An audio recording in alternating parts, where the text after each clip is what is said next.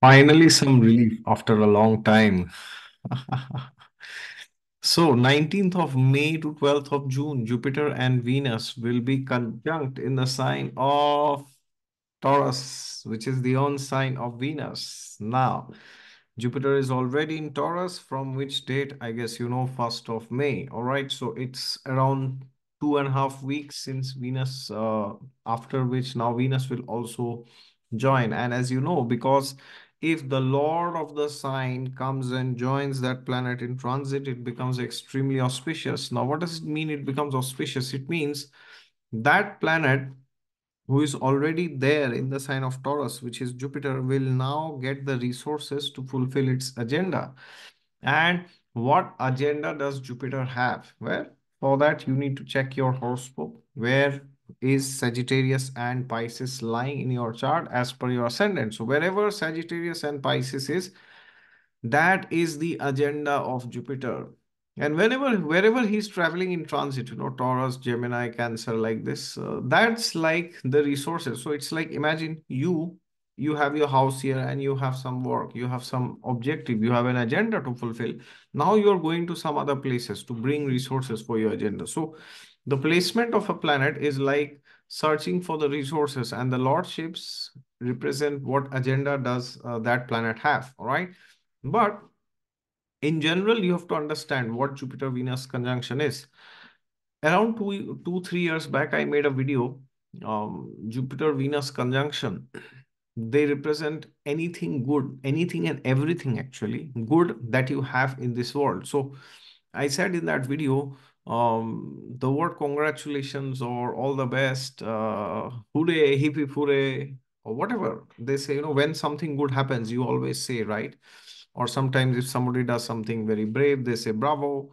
So therefore, you need to understand that these two planets, they control and rule anything good that you see in this world. So have you seen anything good in this world? Anything it can be. Okay, so for example, love, romance, relationships, beauty, arts, creativity, perfumes, chocolates, any luxury products, they come under Venus. Okay, fine dining, fine wine, everything. And then Jupiter represents spiritual communities, it represents children, it represents to some extent elders in your family, it represents the knowledge you get from God down through the gurus, the Guru Shishya Parampara. It's the Karaka, it's literally the Karaka for children, as I said. So, therefore, whatever good is there in this world is only because of these two planets. So, now what does it mean? Does it mean only good things will happen?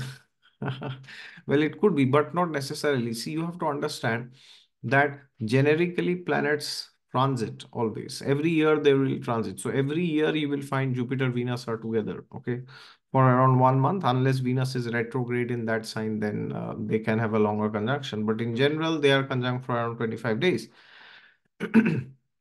So now what does this mean? So maybe last year there was Jupiter Venus in Aries and the previous year in Pisces. So what's the big deal? Every year they come together, right?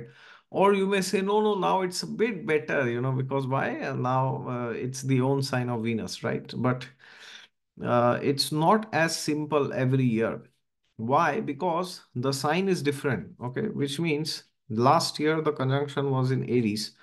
So whenever Jupiter Venus comes together, they bring optimism in any sign. Okay, in that sign, which in that house of the Kalpurush Kundli, which means last year they were in Aries. So maybe it can happen that depending on the houses that Jupiter rules in your chart, you could have developed some auspiciousness or some desire to have some new beginning for that particular for those houses. Okay, so for example, if Jupiter is your 10th lord, then maybe last year when this conjunction was there in Aries, you would have wanted to do something new in your profession. Okay. But now what is happening? This conjunction is in the sign of Taurus, right? And this will happen once every 12 years. So after 12 years, again, Jupiter Venus will be conjunct in the sign of Taurus, because as you know, Jupiter transits one sign in 1 year. So again, after 12 years, it will be back to Taurus. So now this is the second house. The second house is the house of sustenance. So now this conjunction is trying to tell you that whatever you had to do last year, you did it. Now is the time you build on it. Now is the time you stabilize.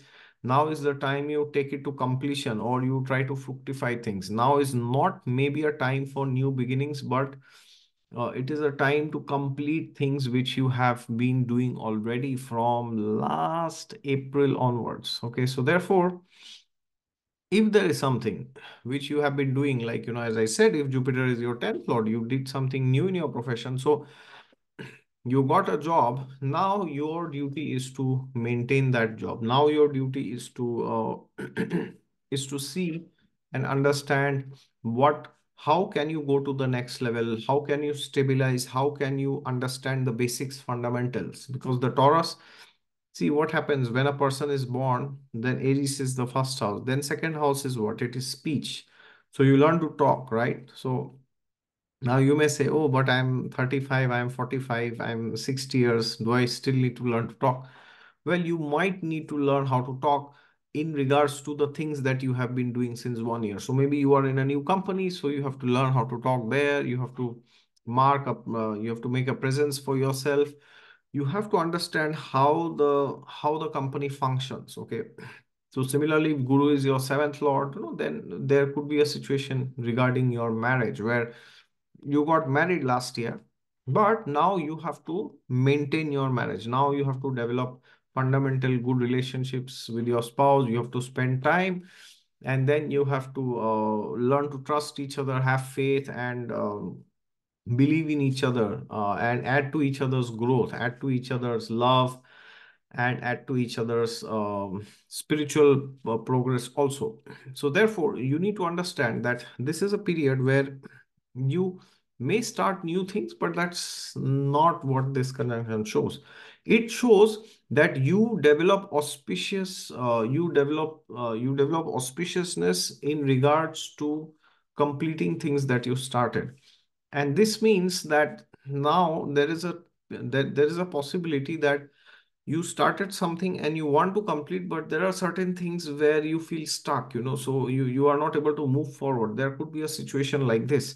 So in this case, what you need to do is you have to eliminate certain things. So if you are feeling that you started something last year and you are not able to complete it, from 1 year you are stuck, and you are not able to move ahead, then you have to understand that you have to leave certain things.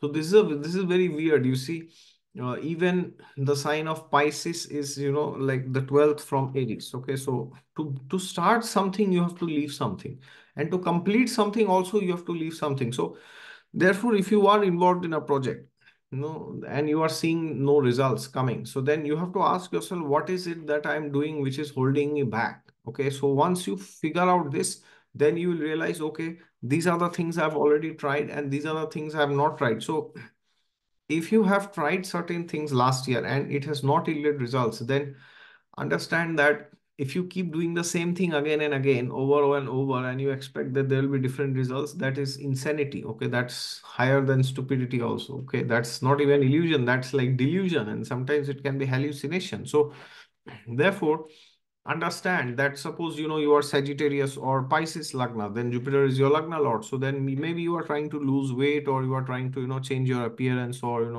your thought process, but somehow something is not working. Maybe then you might have to change your diet plan, or you have to go to a new gym, or change your dietitian or your doctor or whatever. I'm not just talking of externally changing things. I'm not saying that and putting the blame on people. But what I'm trying to tell you is that either it's internal or external, you might have to make some changes to take things into completion. And if you don't do that, then years will pass by without any result. Okay.